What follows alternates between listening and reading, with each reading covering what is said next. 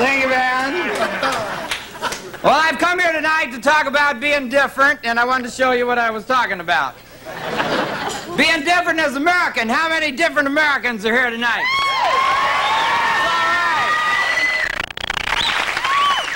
You can tell you're American when you put away the groceries and you fold up the bag, you put it between the refrigerator and the wall.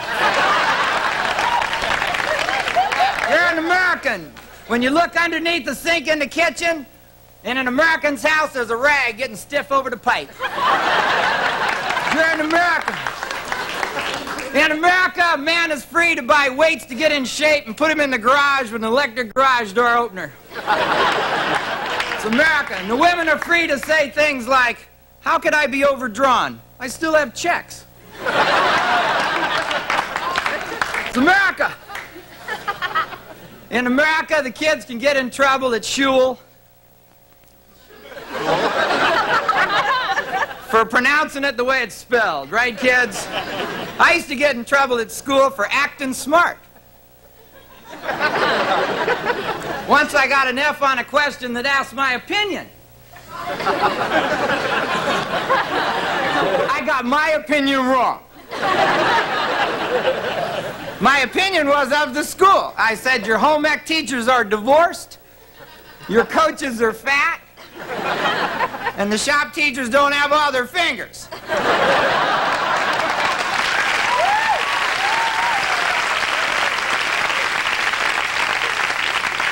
So I couldn't relate. I would play hooky. Now, if they catch you playing hooky, you know what they do? The smart thing. They kick you out.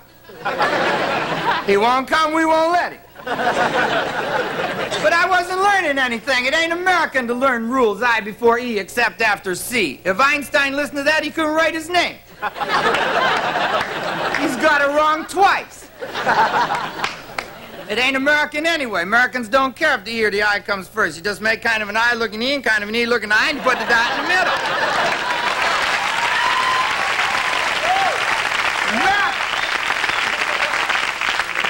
But these schools is confusing. They like our language because it's confusing. Makes you hunch over the desk and memorize instead of running outside and playing. That's free and liberated, uncontrolled, looks dangerous. They want you hunching over your desk, memorizing O-N-E is one. Even though it sounds like it ought to have a wa-wa at the front. Where's the wa-wa in one? There's an E you don't need, but there ain't no wa-wa. Then you look at two, there's a wa-wa you don't need. Could that be the wa-wa from one that slipped down into two? I don't know. It's hard to tell. Let's look at this. What's this, gang? Bomb. B-O-M-B, bomb. T-O-M-B. Tom? No, that'd be too easy. You'd learn that and run outside and play. That's tomb. If that's tomb, is that boom? No, that's bomb. That's tomb. That's comb.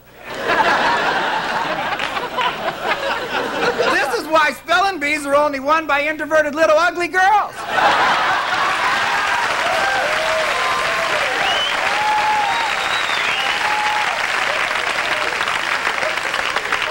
Well, try to use your brain. Figure this out. C-O-M-B, comb. P-O-M-B, poem? No, that'd be too easy. Poem is P-O-E-M. Okay, P-O-E-M, poem. Use your brain now. H-O-E-M, home? Sit back down.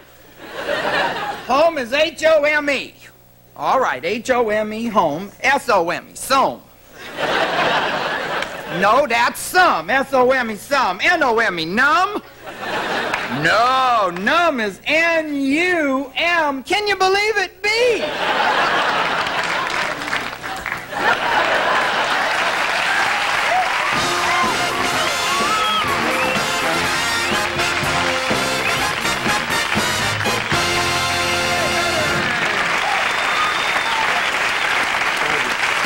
We're going to do a commercial, and then we're going to do a lot of talking, okay? All right, let's do a commercial. So we'll be right back after this message of interest. Stay tuned.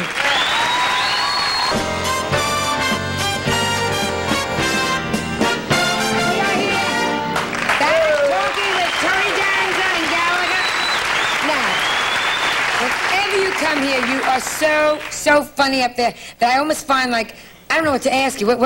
Because Whatever I say is going to be fine. What are you going to talk about? Oh, I can just talk about anything. I think the fact that I'm just free and open to talk, me and you, we don't have a political career, so we don't care, you know? We're going to say Madonna's not a virgin, you know?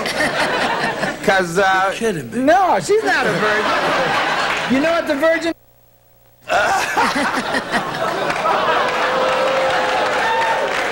Hey, shouldn't I say this? Who's going to say it in America? If the president has the same thing on his nose he had in his Oval Office, somebody's got to say something. I think the world's laid out backwards, Joan. It just seems to me just kind of backwards. Who do we look to for sexual advice? Dr. Ruth.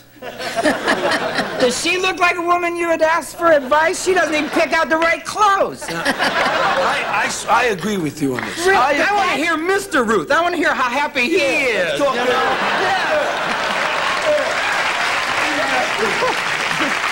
But you look at Dr. Ruth because it's like a mother telling you things, you know? But what does my mom know? She married my dad. Is there anything you wouldn't talk about, anything you wouldn't say? Yes, I talk about everything so that people don't think I just harp on one thing. But I talk like a babysitter. I'm the oldest in my family. I took care of everybody, including my parents. I know if you want the dishes clean, before you put them in the dishwasher, you have to wash them. A dishwasher only makes them hot. Right? You know, you're at the house a lot now. Well, I got a new dishwasher. My dishwasher actually cleans. It does clean? I mean it. Well, if you leave... And I'm lazy. You know, the sauce, everything goes right in there. Well, it comes out still on there. It's just dry and hot. Then you get it off with your finger and you lick it off. You're a great house. What a house this guy must have. What about your house? Do you invent a lot? What's your latest invention? My latest invention is Happy House. This is a program for everybody to leave their Christmas tree lights up on their house all year long so you don't kill yourself twice. Then during the year, if anything happy happens at your house, you just turn on your lights and everybody in the neighborhood knows you have a happy house. You like this idea? I have an anti-nuclear device to stop this war threat and all these problems. We swap pets. See, I give them our dogs, they give us their dogs, and you don't ever bomb a country that has your pet. Am I the only one that sees this stuff? Now, how come you come on with the bike, you come on with all this, you never, I don't mean this pushy, but as a hostess, you should bring me something every once in a while. You should bring me a little token. I did this time. You know... Did you really buy me something? Yes. Bring me something? Well, there was a bunch of bad watermelons out for a while, you know? So I found one at the store, had this funny, instead of a vine, it had like a cord, and so I plugged it in, and you got a hold of it there?